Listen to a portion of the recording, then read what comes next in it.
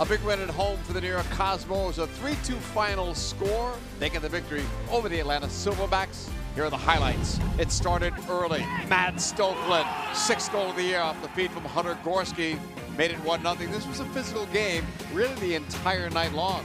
5 yellow cards in the game. Guenzatti pushed down there, foul on Sandoval.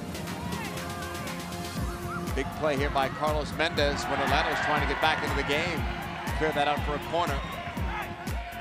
The Cosmos were able to come back, get another goal, another good cross. Diosa finds Guenzatti, his 4th goal of the campaign. That's in the 9th minute. 2-0 at that point, but Atlanta strikes back. Espinosa's header off the post. He missed, but Sandoval didn't. 2-1 at that point. Atlanta was back. Here's more of that physical play with Connor Lade getting involved with Yanni Rivera. And other players get involved. More from Sandoval. He had a pretty strong game. Then off this free kick, juicy rebound by the goalkeeper, Zobek. And Cruz made him pay. 2-2 at that point.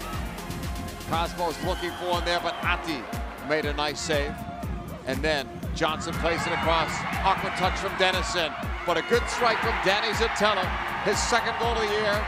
It's a game winner in the 84th minute.